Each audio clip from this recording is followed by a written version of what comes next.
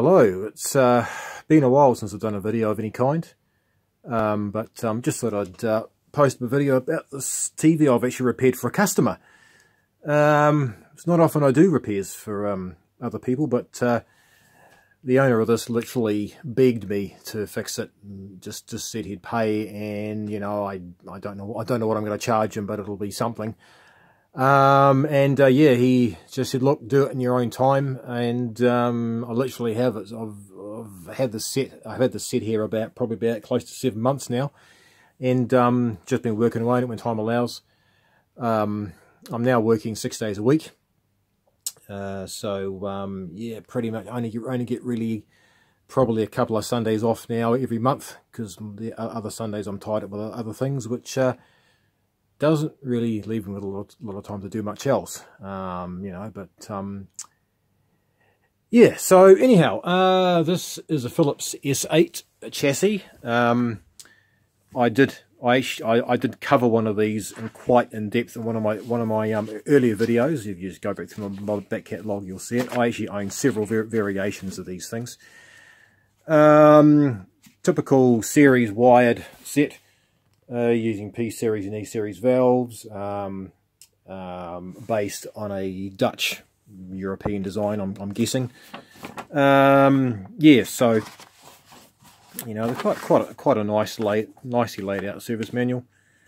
Again, I actually did cover one of these in a previous video. I had various faults with it. Had blooming shorted line output transformer and other bits and pieces, and resistors crapping out in the tuner and all sorts of other weird wonderful faults. And yeah, this one had quite a few too actually. It wasn't going that particularly well when I got it. Well, in fact it actually wasn't going at all. Had no EHT, no nothing, and I could see the PY88 glowing red hot, which indicated a short. And I'm thinking, oh, here we go, flyback's gone, Lopty's shorted, or we've got something else wrong. And remote control unit, and yeah, so I popped the EHT cover off, and looked in here, and oh, here we go, the boost capacitor. Oh, that looks really really great. And measured it, and it was basically a piece of wire, so pretty much explained what was wrong with this thing anyway. Yeah, so went through and changed other various components. You know, all these caps are all stuffed on, they're all leaking. I mean, look at that one there, it's, you know, spewing its guts out. Yeah, I went through and changed various valves.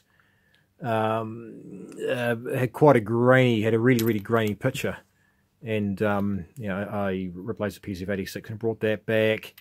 The PY88, which copped the short, I actually fitted a new old stock one on there, because this is going basically down to the South Island, so it's pretty much a whole, you know, it's going quite a number of kilometres away from my location. So I've basically fixed it up to be as reliable as I possibly can without going overboard.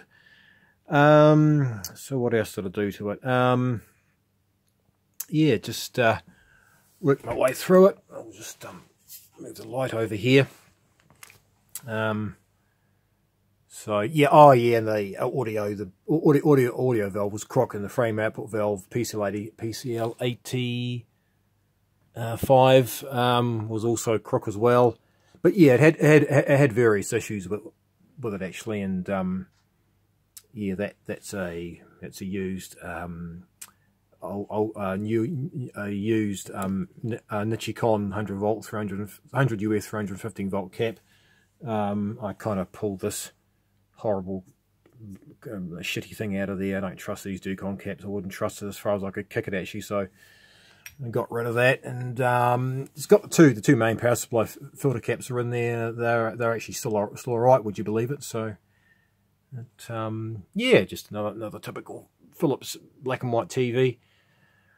As I said, I've got several variations of these things, so when I do another one, you'll probably see another set that looks different, but inside it is essentially the same. So, injured. Oh, come on, you bloody swine. So, yeah, just your typical run-of-the-mill black and white valve television.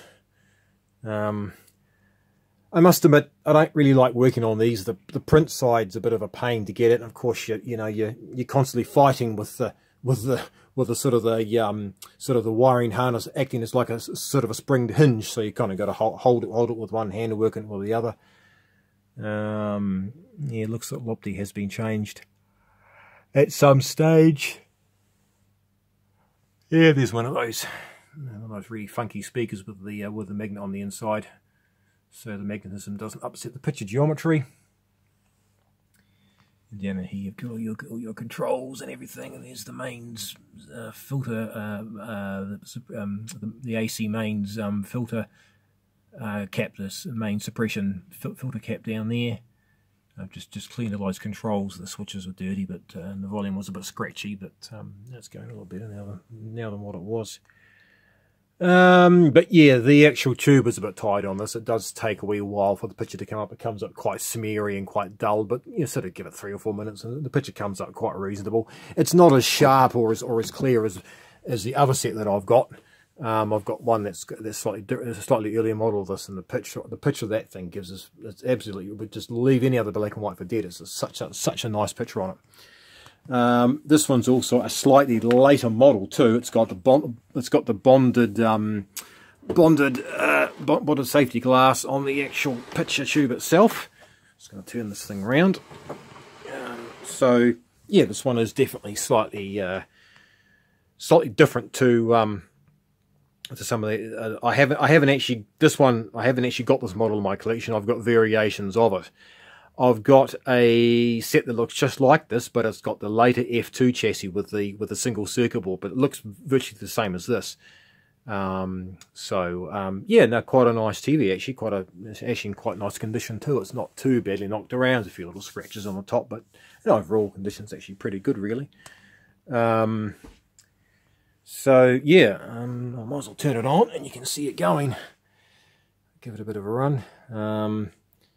Yeah, so hopefully all going well. This is going to go back next Friday. It's going to be picked up by the owner's sister, who's going to take it back down to the bottom of the South Island of New Zealand, and that's where it's going to go back into the owner's display room in his place of business, where I think he was running I think he said he had it set up running an Atari 2600. Basically, it was basically more of a sort of a conversation piece, a bit of a retro corner of his office and his place of work. I think something like that. So yeah, so it's probably the first and last TV I'll probably fix for a customer. I mean, it's just taking me so long, you know. I've got other sets I could be potentially fixing for myself, but again, it's the thing called time these days. Time is very precious. But I've got a bit of Monty Python here. I don't think this will get flagged YouTube-wise because it's pretty much, there's no sort of musical content in there at all. But next, please. But the sound on these things is great. It's actually, one at a time, please. But it's even though it's slightly smeary, it's still got. There is only me, sir. It's got really good still got good brightness and contrast. It's just it's just a wee bit sort of smeary, basically. It's not as sharp or as focused as some of them. So, but yeah, so that's pretty much it running. Yeah, the picture on it initially was all snowy, washed out. It was all just the vertical was all up the crap and everything. So no, it's actually come up pretty well, I reckon. Well, bang goes his application then. Now, let me fill you in. I'm leading this expedition, and we're going to climb both peaks of Mount Kilimanjaro. I thought there was only one peak, sir.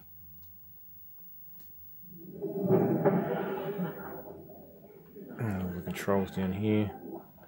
Tone and mute. The mute button.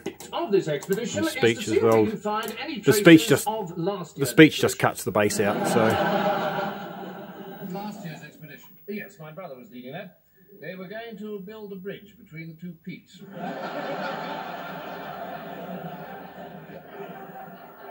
My dear, I'm afraid. Now, I ought to tell you that I have practically everyone that I need for this expedition. So, what special qualifications do you have? Well, sir. Yes, you first. There is only me, sir. I wasn't talking to you. Carry on. Well, I'm a fully qualified mountaineer. Oh well, I'll end things here. Like I said, it was only a short video just to give you a bit of an update of what I've been up to over the past few months, and yeah, stay tuned for potentially more in the future. Alright, take care for now everyone. Bye.